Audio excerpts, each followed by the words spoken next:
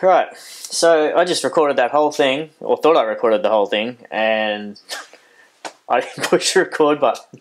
Let's see if I can how I go talking to this camera. It's a bit strange, actually.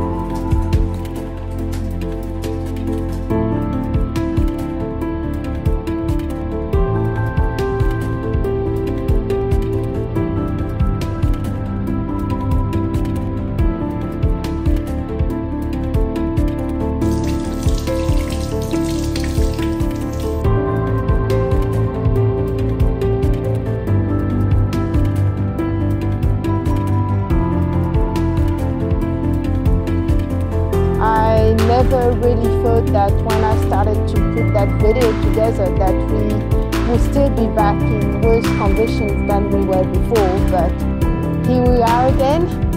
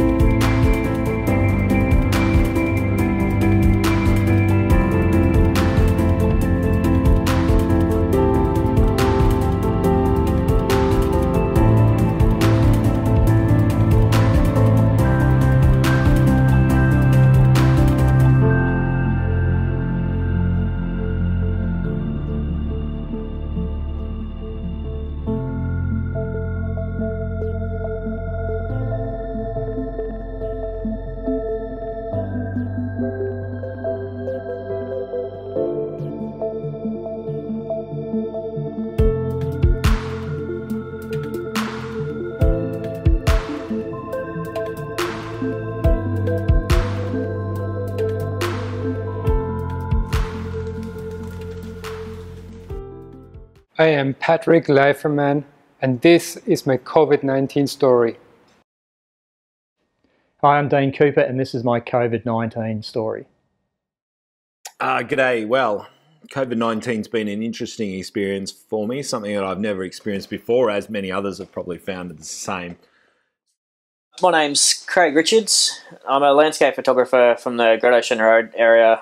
Let you guys know how the pandemic's been affecting myself and these other photographers.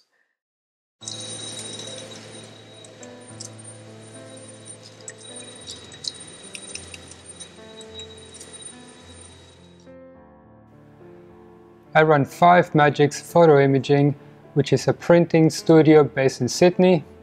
We do fine art prints for photographers. We do acrylic prints from small photo blocks to large acrylic wall mounts. We do metal prints, we do canvas, as well as prints mounted on different foam boards or aluminium composite panels. I run photography workshops here in Australia and New Zealand. I've got a souvenir range of postcards, greeting cards, magnets that I sell throughout tourist outlets in Victoria here in Australia, and I'm also a reseller for Nissi filters, Surui tripods and Sunway photo products. Now, I've been a full-time landscape photographer for over 20 years now, and it's taken 20 years to get to a point where things are finally just starting to really move ahead nicely, and then within a matter of weeks everything came to a grinding halt. I run a photographic gallery here on Main Street, Mornington, on the Mornington Peninsula. We've had that open for about 18 months or so now. And for the last 15 years, I also have been running my own photographic workshops.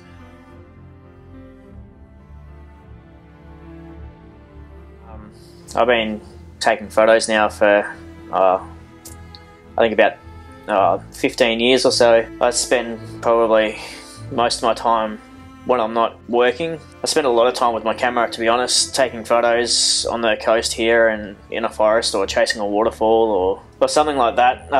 Nature plays a big role in my mental health and my escape, I guess, from the reality of life, where I can get out and just relax and just let all the troubles just sort of calm down for the time that I'm out there.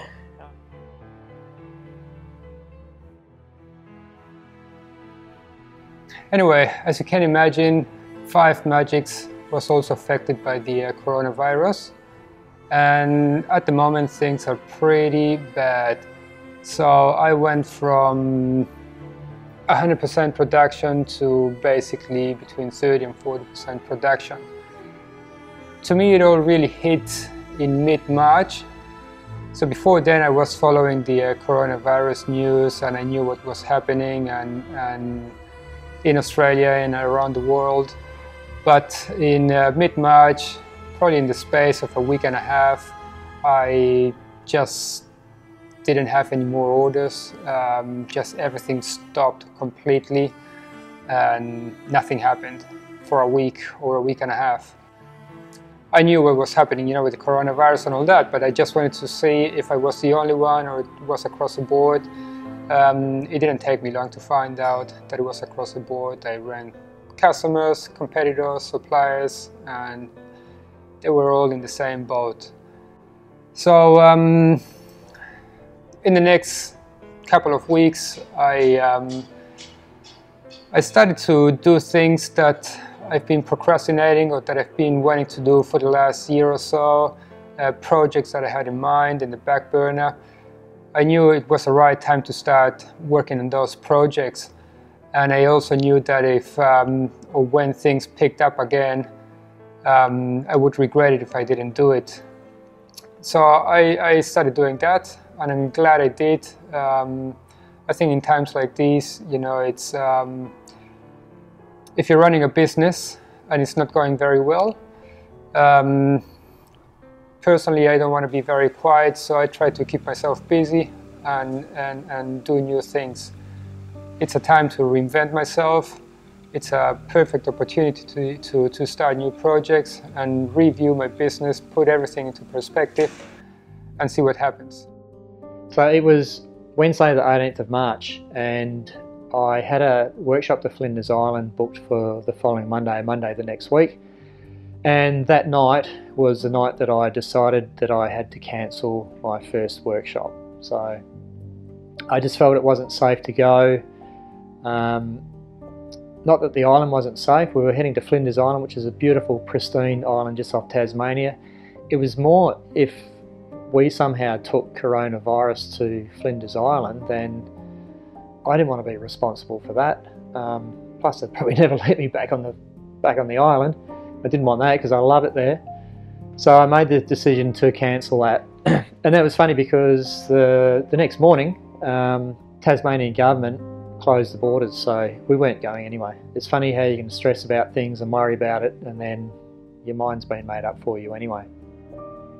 So the following week, I then cancelled all of my workshops for the whole year because everything was starting to snowball then.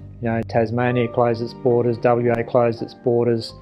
Shortly after, New Zealand closed its borders. All of a sudden you couldn't fly anywhere, you couldn't do anything. So I shut everything down for the whole year. And look, financially it's been a massive hit. It's been, it's been a big hit to the bank balance. Luckily I've had money in reserve that I've had to fall back on to give, I've had to pay back bucket loads of money to people, giving their deposits back, giving their funds back. And then of course I sort of got caught out a little bit where suppliers don't give you cash back, they give you a credit, which is great, but it doesn't help your cash flow. So yeah, look, financially it's been a big hit. I went through a similar thing back in 2009 when the GFC hit, the global financial crisis. Remember that one? Yeah, I remember it. So at the time I had a thriving home gallery. So I was selling lots and lots of frame photos and everything was going spectacularly well then, and then the GFC hit, and then it was like this, bang, it just all got shut off. You went from here to here overnight very quickly. Now back then I had to reinvent myself because I looked forward and I had to ask myself, when we come out of this, are people still going to be wanting to buy frame photos and artwork? Because that was the bulk of my income. So I looked at it and I really thought, no, I don't think they are. So I had just started doing some workshops and I was really enjoying them. So I really pushed ahead with that. So I pushed ahead with the workshops and I shifted my business away from the frame photos. And I'm lucky I did, because that's the way that it all went. Both of those pretty much came to a grinding halt as soon as everything shut down and went into lockdown. So the gallery was closed for 6 weeks and my workshops obviously ceased to run. So that just put an end financially to what was coming into the business on both levels, which presented a challenge. We just wanted to make sure that we cut our expenses as much as possible. We got a rent-free period for our gallery while the doors were closed for those 6 weeks, so that was a real bonus. Obviously none of the workshops were running, but we were really worried about clients who had already booked on workshops asking for refunds. We were holding over $150,000 in forward future bookings for workshops for this year and next year. So that's not cash that we hold in our accounts at any one time. So at the end of the day, that would have been a real struggle had all of those people come back to us and requested a refund. But thankfully, they didn't, which was a great support to us, and we really appreciated people's faith in that. They knew that we would obviously be able to deliver on those workshops, perhaps not during this time.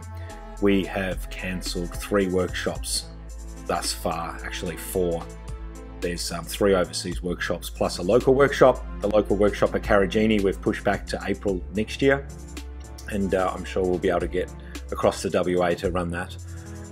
The other overseas workshops have been postponed until next year, but we don't know whether they'll go ahead yet or not. So we're really grateful for the support that we've received from our loyal clientele who have allowed us just to hang on to that money and keep the businesses afloat in the meantime.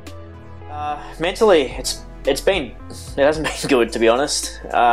It's been really hard not being able to get out and do what I love, and even to be in nature and see how beautiful the world is. Been editing some photos and trying to learn some new techniques and that sort of thing. And I mean, I've definitely changed my style of photography a little bit in the last few weeks, I guess. So I've just been pushing myself and trying to learn as much as I can about editing and that sort of thing. I mean, anyone that thinks that they haven't got anything to learn from Photoshop or Lightroom or any other sort of editing programs that they use or anything like that, there's always something new to learn. Being a bit flat has definitely affected me creatively.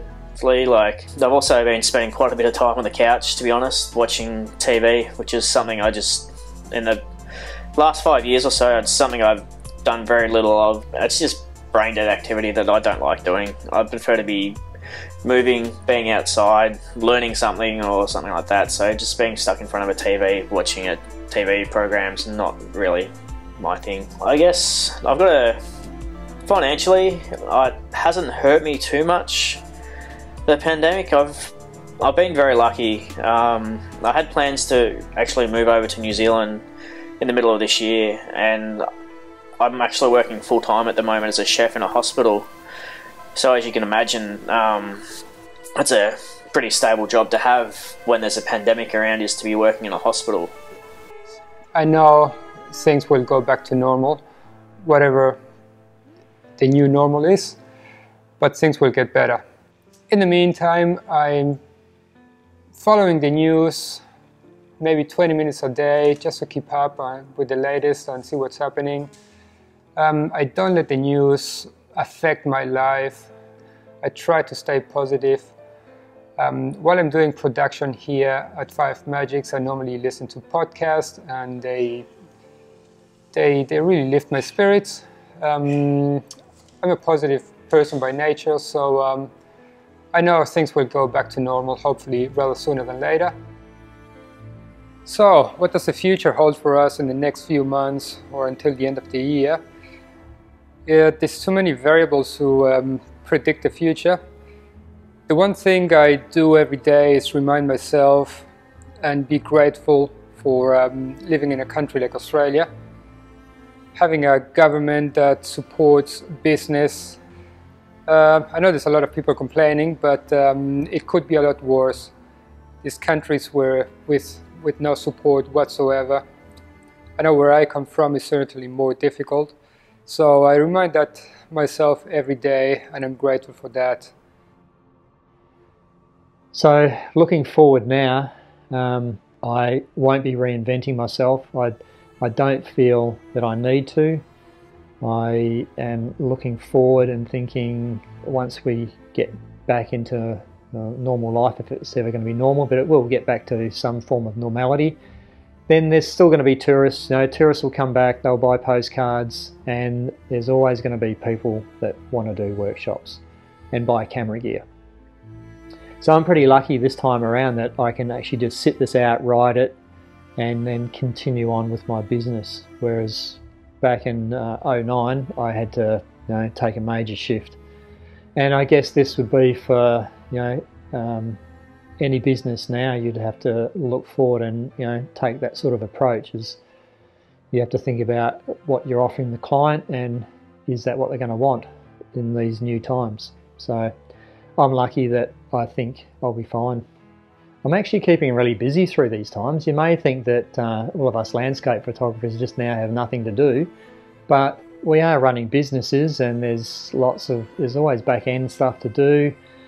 I've been really busy just doing stuff that I had in the pipeline, stuff that I had penciled in, projects to do, things to start that I just didn't have time to in the past. So it's been, I hate to say, it's been an absolute godsend in that regard. And like my diary's full every day. I've got a bucket load of stuff to do, so it's been good. And I think you find a lot of people in the same boat. They've got more time on their hands. They're going out for walks. Apparently you can't buy a push bike. I went into Kmart the other day with my son and daughter, and there wasn't a push bike in there. They'd all gone, and the local bike shop down here is absolutely flat out, and his whole wall is just empty. Everybody's bought bikes because they're out riding. In a way, it's good. I've been doing online courses. I've done some business courses, and I've done some photography courses. It's been great in that regard. So I think also I'm lucky that I'm not sitting around with nothing to do. So that's been certainly helpful to get through this time. And we'll probably come out the other end, and I probably won't have finished everything that I wanted to do. So yeah, in a way, having all this extra time for me has been a good thing. And look, mentally I'm fine. I think I am. I'm pretty sure I am. No, I am. Yeah, and look, my wife sort of has said to me a few times, she said, I don't know how you're handling this. You're fine. You're not stressed. You're not worried. Considering what's happened. And I think, well, I'm lucky that's just the way I am. I don't get sort of caught up in that type of stuff. If it's something I can control, then I will worry about it, and I'll stress about it. But anything that's out of my control, and this is out of all of our control, then I just roll with it and go with it. There's nothing you can do about it, so I just get on with life. I think one positive that will come out of this is people are looking at their life a little bit differently now. I think we've all had time to slow down. We've had time to reflect. We've had time to look at our lives and see what we do have and what we don't have. And I think we've all really had time to learn what's important in our life and what's not. So I've certainly seen it in my life. It's reinforced, how much I do have and the things that are really important to me, and the number one there is family and, family and loved ones. and just how lucky a life we do really have. The gallery has since reopened and has been open for 2 weeks, and we've already taken some great sales already for the prints that we've sold. I think what has happened is that people have spent time at home and had time to think about perhaps renovations they'd like to do in their home, or they've had time to do those renovations or get onto them quicker than they thought they would. We've had people come into the gallery requesting artwork. They've spent time looking at our website and deciding what they'd like to hang on their walls. So we've been busy the last couple of weeks, which has been fabulous. But in the meantime, things are still pretty much up in the air with regards to whether we'll go back down into a lockdown, depending on what will happen. We're just trying to be really conservative with money and cash flow. Certainly, you know, the workshops are still up in the air for overseas workshops in particular. It looks like we'll be able to run our local workshops, and we're putting more and more of those into our schedule for the remainder of 2020 and 2021. But certainly those overseas workshops are up in the air, which is a shame, because we've had clients waiting for, you know, to participate in workshops for, you know, 18 months, 2 years already.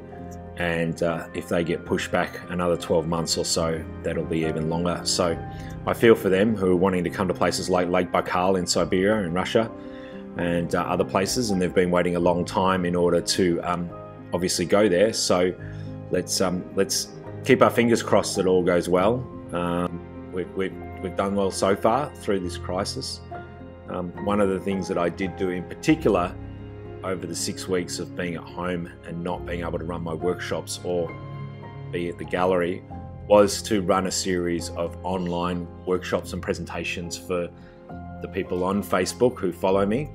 And so they were feature-length presentations of anywhere from sort of 45 minutes up to an hour and a half, 2 hours, where I presented on a range of different topics, including places that I've been to before, both personally for photo shoots as well as running multiple workshops. Iceland, Faroe Islands, and other places like Cradle Mountain, the Kimberley, Karajini, etc. And they've been very well received. We've had up to 170 people watching those live on our Facebook group. And then we also record those sessions and put them up onto our website. So on our website, tomputt.com, we now have over 22 of those feature-length presentations available.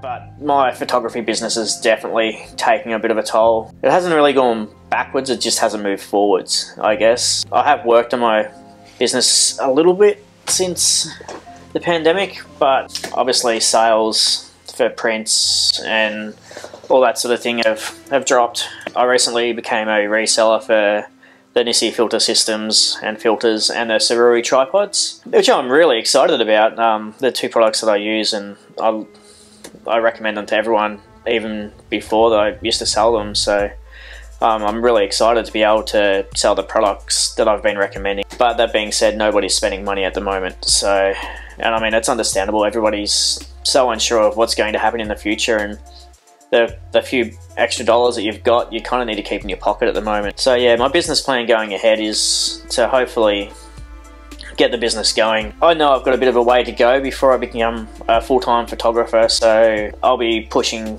my business later this year to try and get a few more workshops going on, selling some more prints, selling products and that sort of thing. It'll be a bit of a focus. I can definitely see a market now for online learning, as in FaceTime sort of stuff with Zoom and Skype and that sort of thing. I think it'll be hard for people to go and do a workshop and travel it could be for years to come, to be honest. I think having that slightly available, cheaper option of being able to teach people how to edit some of the fundamentals of photography through FaceTime and Skype and that sort of thing, I think there's a real market there, and I think that'll be something that a lot of people will go forward with, and that'll be a bit of a marketing thing that people will look into in the future if they're not already. What else? I don't know.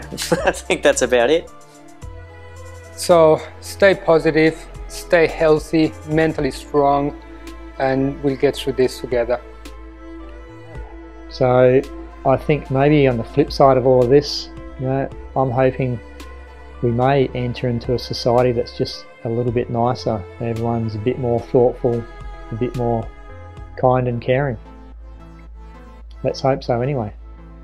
there was a silver lining to all of this time off, which was to spend that time usefully, to do the things that perhaps we haven't had time to do before, such as recording those presentations.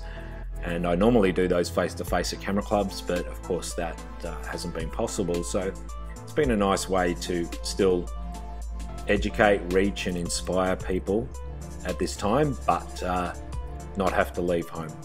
So that's about it. I think we've used the time wisely, and it looks like financially we'll be okay so long as we can continue to get the support from our workshop participants and those people who love photographic art and come into the gallery and purchase the artwork.